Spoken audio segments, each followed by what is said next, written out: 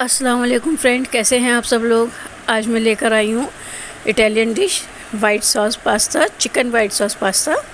और इसको बनाने के लिए हमने बहुत सी तैयारियां करके रखी हैं। बहुत ही डिलीशियस होता है।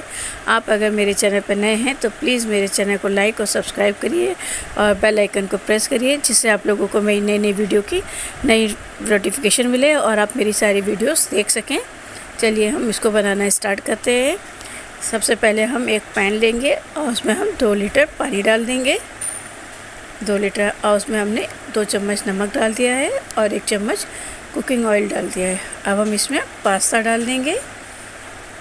पास्ता मैंने आधा किलो बनाया है, तो ये मैं पूरा पास्ता पैकेट इसमें डाल दूँगी और उसके बाद मैं इसको इस तरह से बॉईल कर लूँगी। ये देखिए हमारा पास्ता इस तरह से रेडी हो जाएगा। बस हमें इतना कुक करना है।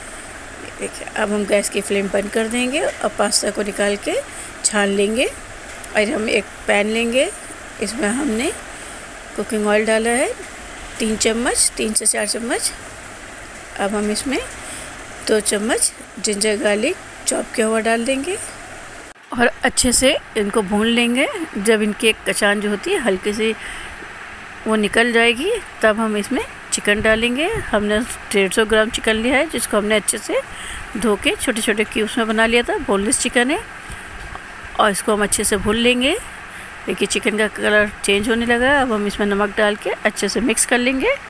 पास्ता उबालते टाइम हम कुकिंग ऑयल इसलिए डालते हैं जिससे हमारा पास्ता जो है चिपकता नहीं है और बहुत अच्छा खिला हुआ बनता है। आपको बस छोटी छोटी टिप्स को थोड़ा सा ध्यान रखना है, बहुत अच्छा पास्ता बनेगा आपका। 1 चम्मच ब्लैक पेपर डाल देंगे और साथ में हम कुछ वेजिटेबल्स डाल देंगे। प्याज है, शिमला मिर्च है, गाजर है। मेरे पास 2 तरह की शिमला मिर्च थी तो मैंने दोनों डाल दी, रेड और ग्रीन। आपके पास जो हो आप वो डाल दीजिए और जो वेजिटेबल्स आपको पसंद हो आप वो भी इसमें ऐड कर सकते हैं। अब हम सब्जियों को अच्छे से चिकन के साथ कुक कर लेंगे और उसके बाद इसको अलग निकाल के रख देंगे। अब हमने एक कढ़ाई में 3 चम्मच बटर लिया है और जितना हम बटर लेंगे उतना ही हमें मैदा भी लेना है। इसका रेशियो हमें बिल्कुल परफेक्ट रखना है, तभी हमारा वाइट सॉस अच्छी बनेगी। अब बटर को हमने अच्छे से मेल्ट कर लिया है। अब हम 3 चम्मच मैदा इसमें ऐड करके इसको अच्छे से मैदे को भून लेंगे। मैदे की जो कचान है वो हमें निकाल लेनी है बिल्कुल। जब इसमें एक अच्छे से एरोमा आने लगेगी भुनी हुई, तब हम इसमें मिल्क ऐड करेंगे। इस तरह से देखिए हमारा अच्छे से भुन रहा है मैदा बटर के साथ। इसमें हल्की हल्की से एरोमा आनी शुरू हो चुकी है। मैदा अच्छे से भुन चुका है। अब हम इसमें मिल्क को ऐड करेंगे। थोड़ा थोड़ा करके हमें इसमें मिल्क डालना है, एक साथ नहीं डालना है वरना इसमें लम्स पड़ने लगेंगे। कम से कम हमने इसमें आधा लीटर मिल्क डाला है, क्योंकि हमें इसकी अच्छी सॉस बनानी है। तो इसमें हमने आधा लीटर के आसपास दूध डाल दिया है और थोड़ा थोड़ा करके डाला है, जिससे लम्स भी नहीं पड़ेंगे और हमारा अच्छे से सॉस भी बनेगा। इस तरह से देखिए हमारा सॉस बनने लगा है। ये देखिए काफ़ी क्रीमी बन गया है। अब हमने इसमें ब्लैक पेपर डाल दिया है 1 चम्मच। 1 चम्मच हमने चिली फ्लेक्स डाला है और 1 चम्मच हमने oregano डाला है इसमें।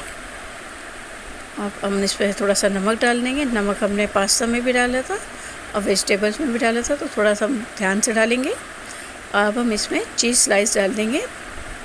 मैंने इसमें 3 चीज़ स्लाइस डाली हैं और इनको हम अच्छे से मैश कर लेंगे इस तरह से। ये देखिए हमारी काफ़ी क्रीमी अच्छी सी सॉस बन रही है। थोड़ा सा मैंने इसमें मोज़रेला चीज़ भी डाल दिया था, मेरे पास रखा था। अच्छा सा इसका टेक्सचर बनकर रेडी हो चुका है। अब हम इसमें वेजिटेबल्स और चिकन जो हमने बना के रखा है रेडी करके, वो हम इसमें मिक्स कर लेंगे इस तरह से। अच्छे से हमने इसको मिक्स कर लेना है। इसके बाद हम इसमें जो हमने पास्ता बॉईल करके छान के रखा था उसको हम इसमें डाल देंगे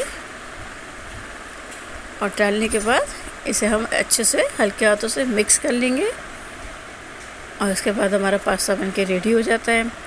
बहुत इजी है, बहुत ही जल्दी बन जाता है। बस थोड़ा सा हमें इसके ध्यान देने की ज़रूरत है। इसकी कुछ चीज़ें जो हम सॉस बनाते हैं उस पर हमें थोड़ा ध्यान देने की ज़रूरत है और कुछ भी नहीं करना है। आप इस तरह से बनाएंगे अपने घर में, बहुत आसानी से बन जाएगा। ये देखिए कितना अच्छा मेरा वाइट सॉस पास्ता बनके रेडी हुआ है। बहुत जल्दी बन जाता है, घर में बच्चों को, बड़ों को, सबको बहुत पसंद आएगा। ये देखिए मैं आपको सर्व करके दिखा रही हूँ। बहुत ही टेस्टी और बहुत डिलीशियस मेरा पास्ता बन के रेडी हुआ है। खाने में बहुत ही अच्छा होता है। आप इस तरह से अपने घर में ज़रूर बनाइएगा। आपके घर में बच्चों को, बड़ों को, सबको बहुत पसंद आएगा। आप लोगों को मेरी रेसिपी कैसी लगती है कमेंट में मुझे ज़रूर बताइएगा। मेरी वीडियो को लाइक और मेरे चैनल को सब्सक्राइब ज़रूर करिएगा। मिलती हूँ मैं आपसे अपनी नई वीडियो में नई रेसिपी के साथ। तब तक के लिए आप अपना ख्याल रखिएगा। अल्लाह हाफिज़, बाय।